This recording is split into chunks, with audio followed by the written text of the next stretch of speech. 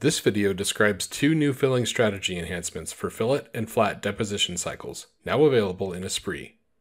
The new contour spiral and radius spiral strategies are designed to enhance ESPRIT's fillet and flat deposition cycles.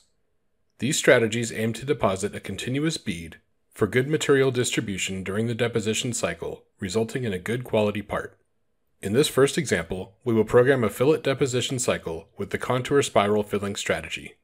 To apply the filling strategy, select the Toolpath tab of the deposition cycle, then choose the subfeature you want to edit. Under the Layer Ranges Parameters section, select the filling strategy.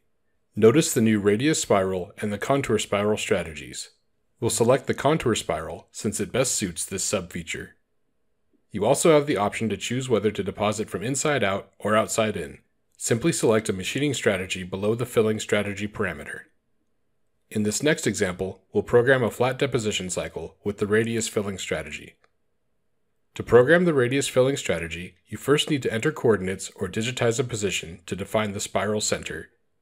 Then, define the spiral start and end values. This strategy works best for a part like this rocket nozzle because it allows a continuous deposition within a single layer. To summarize, the contour spiral and radius spiral filling strategies are now available for either flat or fillet deposition. Both cycles come with inside-out or outside-in capabilities. This has also been extended to all contour strategies. These new deposit strategies ensure a consistent distribution of material during the deposition cycle, resulting in improved part quality. Thank you for watching this ESPRIT product feature video.